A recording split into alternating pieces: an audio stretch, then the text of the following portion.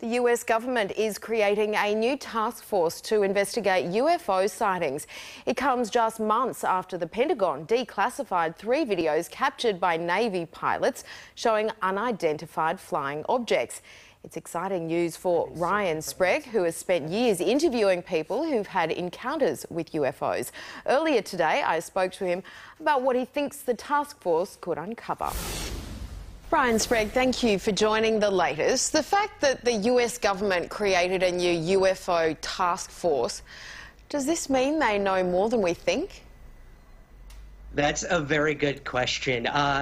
That's what we're hoping for. And the fact that we live in a world now where the US government and hopefully other governments are looking at this topic seriously and investigating it in an official capacity is more than we could ever ask for. So I do believe there are some things that will remain classified, but I think the public is going to be led on to a lot more in the coming months. So what do you think they are hoping to discover with this task force?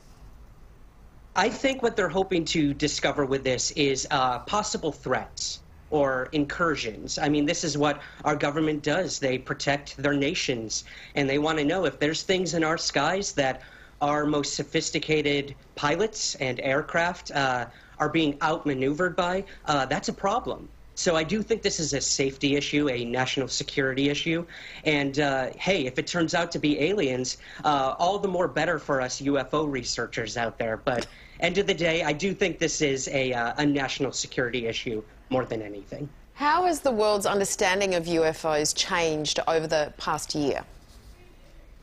The past few years, the perception of the UFO topic has changed dramatically. You know, for 70+ years, it was filled with stigma and ridicule and little green men in flying saucers. But now that the governments around the world are taking it seriously, that says something. So the entire landscape of this conversation has changed, and I think we're going to see a lot more of that as time goes on, that something's happening in our skies and we cannot explain it.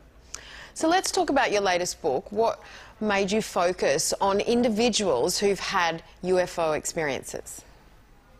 So for me, you know, the U.S. government and other governments are looking at military UFO cases that military pilots and people on the ground have reported. But for every one of these military UFO encounters, there's 100 civilians from all over the world who report seeing these things. So I wanted to focus on those individuals, give them a voice, show the world that everyday people are having these experiences, including an entire chapter dedicated to an individual in Sydney, Australia.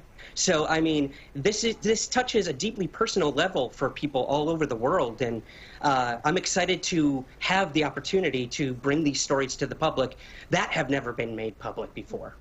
How did you find these people?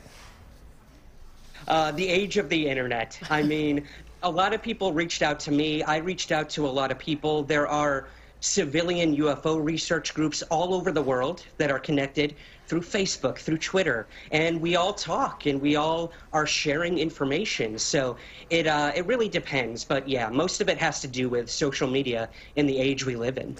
So can you see a pattern in people's experiences?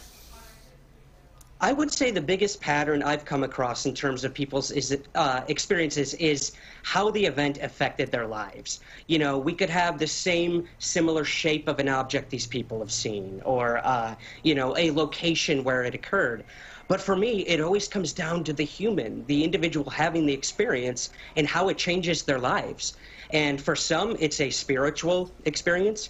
For some, it's a otherworldly experience, and that's what I found most interesting, is these patterns within society and culture and how those affect what people are seeing and their perception of what they're seeing. So what sort of percentage of people do you think see an object and think, that's strange, don't know what that is, compared to people who are convinced it's aliens? That's a very good question. I mean, my first question when people come to me with a UFO report is, were you into UFOs before this? Did you believe in aliens, and have they visited our planet? And I will tell you, probably the majority of people said no. I had no interest in this. I've never watched anything about UFOs. So for me, I think the percentage really comes down to individuals no preconceived notions of what they were seeing, and coming out on the other side believing we're not alone. So skeptics would look at this and think, you know, there's a certain type of person who'll believe in a UFO. Did you find that? Is there a certain type of person? No. I mean, when we're talking about UFO witnesses, we all have these ideas of, you know, people in the backwoods having these experiences. They've maybe had a few too many beers, but this is not the case. I've interviewed doctors, law enforcement, news reporters, everyone you can possibly think of, your barista at the coffee shop. These are the people having these experiences and being dramatically changed by them. So you've had a UFO experience? I have. I saw a UFO when I was a child, and I was terrified of what I saw. I could not explain it. My father witnessed this with me. He could not explain it, and it terrified me, and it kind of sent me on this path to try to find answers. What do you think it was? I believe what I saw, this was back in the mid-90s, was some sort of top-secret military aircraft, but I cannot be certain of that. So the possibility remains open. Was it ours? Maybe. Was it from another planet? Possibly. And hopefully someday I'll find that answer. But for me, it's more about the journey than, I guess, the final destination. So are you a believer in, you know, something else being out there, or you're on the fence? I'm a skeptic believer. I am definitely a skeptic believer when it comes to this topic. I will go in believing until I'm proven wrong or I'm proven differently. So I remain open. I know there's life out there somewhere. It's a matter of, has it visited our planet? And that's what we're trying to figure out. And that's what our governments are trying to figure out. So I look forward to whatever comes next. You said you've looked into UFO cases in Australia. Tell me about the cases in Australia. There are two cases in Australia that I've specifically looked at. One was back in the 70s with a family, the Knowles family, who were traveling through Perth, and they actually, while they were on the road, a UFO came down and landed on the roof of their car and lifted their car off of the road. And every member of the family had the same story to tell. There were, you know, the tires blew out, there was damage to the car, so something happened. And there were other witnesses to this as well. So this is a very dramatic case out of Australia.